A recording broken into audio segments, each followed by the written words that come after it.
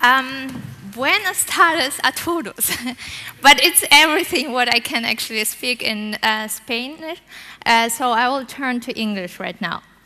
Our presentation of today has three objectives. The first of all, I would like to introduce you what is networking. The second is I would like to explain you why is networking that important. And the third thing is how to get a good networker. So, before I will start with the first part, I would like to go and to introduce myself. I'm Anastasia, and my partner, Martin Luenendonk, is just to the right of me. So, 2 years ago, me and Martin just found Finance Club in Shanghai, which is a group of finance professionals all over the world with about 150,000 of members now. So what we do is we try to help our finance professionals to boost their careers, to find the deals, and to exchange their financial knowledge. How they can do this is on two ways. First thing, they can do it online, so they join the Finance Lab and they go to discussion boards and they try to exchange their knowledge and thoughts over there. Or the second part is that the Finance Lab organize some networking events in New York City and London so that the people can get to know on the face-to-face basis, and they can use this context at the same point or at some point in the future. So now I will turn to the first question. What is networking? We ask our finance professionals at the events what they understand under networking, and we saw that there were really different impressions what the people has.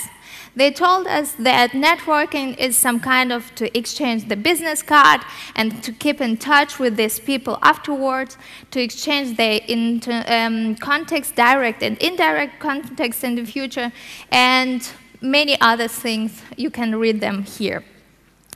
Our definition of networking is that networking is building and strengthening of professional relationship. So the question now is how I gonna do this and why I gonna do this. The question is, why shall I ever do and improve my networking skills? Because networking is #1 skill for the future executive. Why? Because, first of all, there are at least two reasons why that's the case. The first reason is because through networking, you can improve or you can find new job opportunities. Let me explain why. How? You have two markets of job opportunities. First is advertised jobs market, and the second one is unadvertised or hidden job markets. In the first, or in advertised job markets, you have only 20% of all job offerings. It means because the most people are looking for the advertised job markets, so some kind of online or offline job boards, for example, monster.com, and the most of the people are looking for these jobs, it is a really high competition in these advertised job markets. Now we turn to the hidden job markets.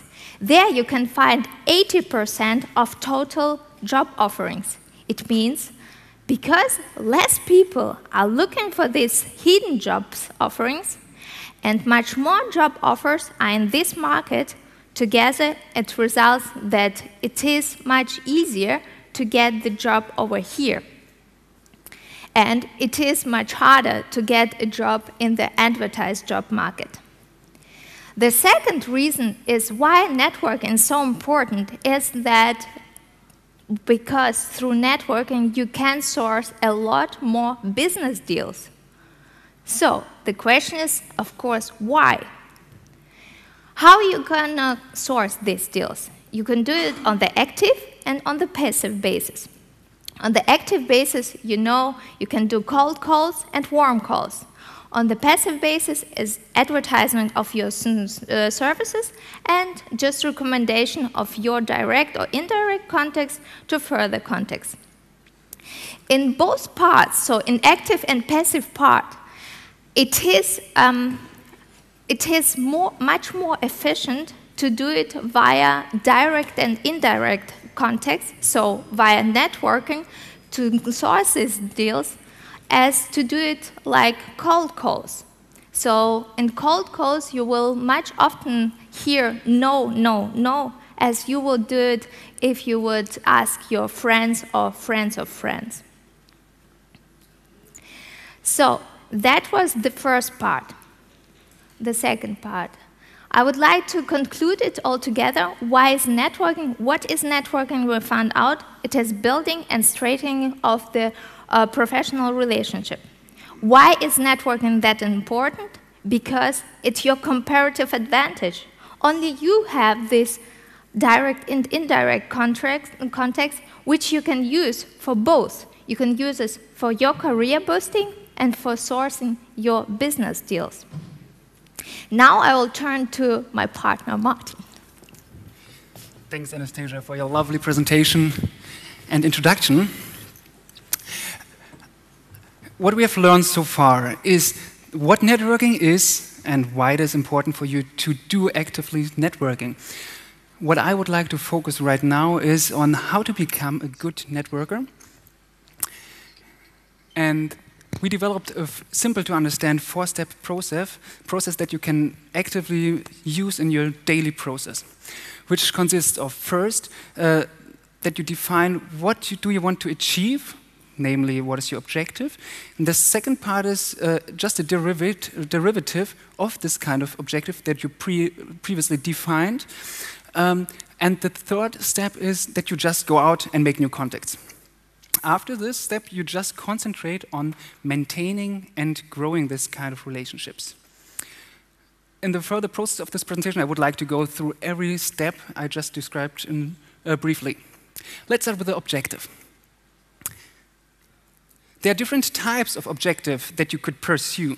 For example, you could focus on your career development or just sourcing new deals, or maybe you just need a specific type of knowledge that a specific set of people only know. Let's have an example. Maybe you just want to enter the private equity industry, which is a very general objective and hence very unactively, so you cannot action based on this kind of general objective. Hence, you need to be more specific and break this down to a more specific objective. In this case of a private equity deal, you could just assume in 5 years, I want to be working in a private equity fund in Spain that has at least 100 million assets under management and focuses on technology startups. This is a very good and specific objective that you can use in order to determine what kind of context you need in order to achieve your objective, which is the second step of our networking process, called strategy. As I said before, we need to determine what kind of people do we need in our network in order to achieve our objective, which is what I call target group. Maybe some of you know it from typical business decisions, what is my target group? And we found out that there are 4 major criteria that you can use to specify what is your target group that can help you find your objective. You need to ask, what type of function should the person be? Should we be working in HR, legal, IT, finance department, etc.? Then you should focus on what kind of seniority this guy should be working. Should it be more a junior position that I'm looking for to network with, or is it more the senior guys that I'm looking to network with? And one of the most important decisions is, where should this target group be located? Should it be in a specific type of country, region, or maybe even a city like Madrid?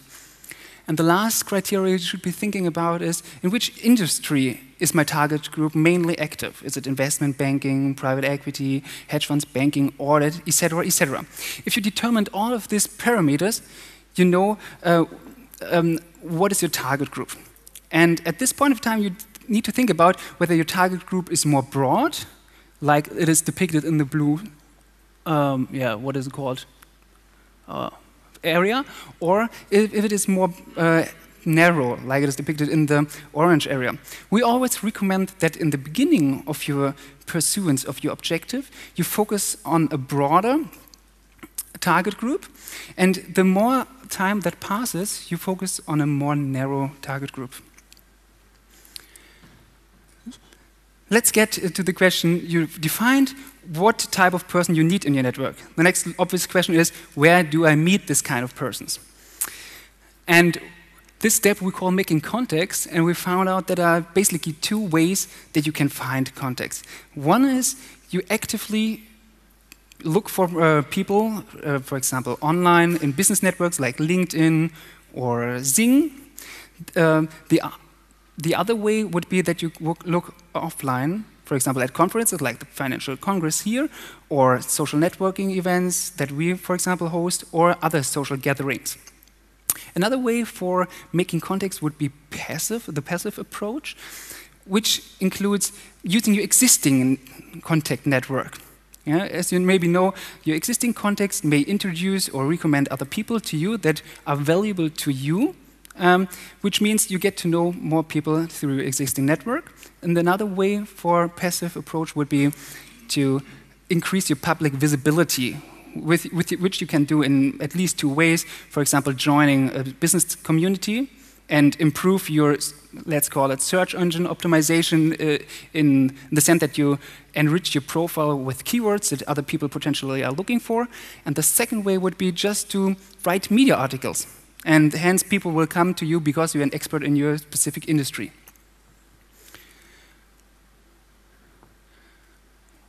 Just the results what I was talking right now. Obviously, making new contacts is very important, no doubt about this. But the most important skill we found out for a good networker is to maintain and strengthen the relationships with his peers. And this is our last and fourth step of the networking process. Imagine you made some good and new contacts here at the Financial Congress. And the next obvious question would be how to strengthen this kind of relationships.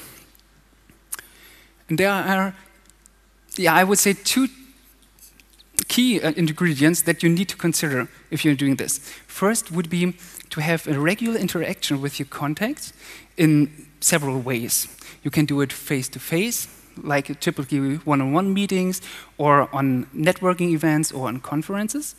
Or you can do it on messages, or via phone conversation.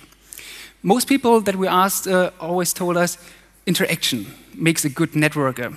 But we say interaction alone doesn't make a good networker at all, because it is the values that you deliver to your contacts that make you, for example, credible, trustful, and helpful.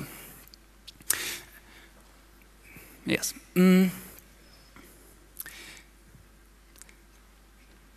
Just imagine a case. When you have some context and you want to help him, and the question is, why should you do this? And the reasoning behind this is very simple. If you help a person to achieve his objective, then he will be thankful, and in the next phase, the relationship between you and this person will be strengthened. This, in turn, means the person will be more likely to help you out in achieving your objective, which results in a win-win situation for both of you to reach both of your objectives. And that's why networking is also very helpful in attaining or pursuing your objective. I would like to conclude my presentation with just two thoughts. First thought is, we are here at the Financial Congress, which is a great opportunity to make new contacts, which starts in the third phase of our networking process. So please, I would advise everybody of you to make at least 10 good contacts and follow our process. The second information would be, if you have any questions regarding the Finance Club or networking in general, please don't hesitate to contact us. We would very much help you out. And I just want to say muchas gracias y nos vamos en la red.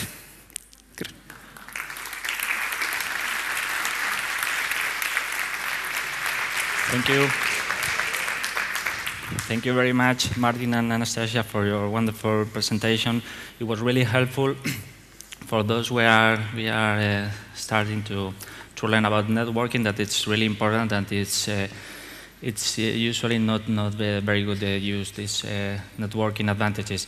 So we have some questions from the public, and we could start for that one that's seen on Facebook, that you can see there, that is from Karina Escalona, that do you think a person should have two different profiles to do networking, personal and professional, or mix the two of them and be aware of what you post in the social media? What do you mean by personal and professional profile? Because networking is, the focus of networking is not the, I would say, private stuff, meeting girls, whatever, but it's more on a professional basis, which means I want to pursue a career or sourcing deals. Hence, you should focus on developing your professional profile that you can, for example, put on business networks or present to potential contacts. Okay. I would say, can you hear me? Okay. I would say it would not really make sense to do two profiles. As you are just one person, you are just one individual, you are just one personality. It doesn't matter whether it's professional or personal basis. It should be the same. So I would say no. Yeah, perfect, yes. So, more questions. I mean, it was amazing that you have 150,000 different people in your group. So the question is how you managed to bring all those people to a group in LinkedIn? The question is in the past or present? Okay, we can... How is it possible to bring all those people? Yeah. Okay. First of all, if you want to acquire new customers or members, and basically it's the same, you can do two things. First, you can go out and, for example, advertise, so people can join you. There are different ways of doing this. And if you have done this, you focus on delivering value to the people that are already members so they can spread the word. And this is what we did. First, we acquired some users, and then we focused on, similar like in the networking process, mouse-to-mouse advertisement, or viral, like some people call it. Okay, thank you. So we got more questions. Why you explain that these tools, such as LinkedIn or Xing, has been so successful in this professional world? Why do you think are so successful? Do you mean as a platform or for us? As a platform. Okay. First of all, these platforms are only successful if there is some perceived need of the people or users to use such kind of service. Okay. And there are two ways one could satisfy this need: offline, which has been done for several hundred of years, or in the current time online, which is more, I would say, time efficient, because you don't have to travel so much time and chit-chat very fast, which helps you to even grow a national or international network of professionals. And hence, as Xing and LinkedIn both satisfy this need better than, or at least as good as the traditional networking, they have grown so much. Okay, thank you. One more question we have from online, and it's now it's usually that people are using Facebook, Twitter, and LinkedIn, but is there any real different use of these three networking tools? You mean that LinkedIn is mainly used for professional purposes and Facebook for private purposes? I would say that the people most time perceive it like this, yes. Nevertheless, at least me, I was experiencing this thing that some professional contact was approaching me on Facebook. So it means, I think in the future it would go together. So although you can do it like only private and only disco photos on Facebook, the thing is, you are already there. So the people from your job, your colleagues and other, they can search for your name and they can find you. So everybody has to be aware of what they put online. Okay. And do you see that there are, different uses for networking tools or for how to make networking in different countries? People are use. I would say the main thing that we saw is that the kind of communication that people do is different. For example, in Germany, it is more formal if you approach other contexts or people that you don't know. And for example, if you're looking at the UK or the US, it's very, I would say, non-formal or informal if you approach people. And they are easier to approach, but I would say harder to maintain or strengthen in the terms of the relation. Or do you mean this question just up there? Do you think that the traditional networking is moving to the network? So do you think, okay, I would say no. I would never say that the traditional can somehow just exchange or the internet network can exchange the traditional network. The people can get to know each together via network, via internet network, but nevertheless, at some point, at some serious point, they have to get together on the same table and they have to talk to each other, because there are so many things like you have to see each other in eyes. You have to see how the person reacts to your question and further. Okay, and what about, you have this other question? The online profile should be the mirror of your offline profile? I would say if your offline profile is your CV, okay, then I would say your online profile should be similar, because as Anastasia showed, there should be no discrepancies between your offline and online profile, as this means some kind of not credibility. And as I said before, credibility and trustfulness is very, very important, which means show them one kind of picture of yourself, and that's it. So it is the mirror. Online is the mirror of the offline profile. But also take care what you put online. So everybody has maybe not the best sides. Ok. Todavía tenemos tiempo para alguna pregunta. Se pueden hacer también en castellano, en Twitter o Facebook. What do you think about Xing? I mean, is it worth to spend time on Xing, or we should just use LinkedIn?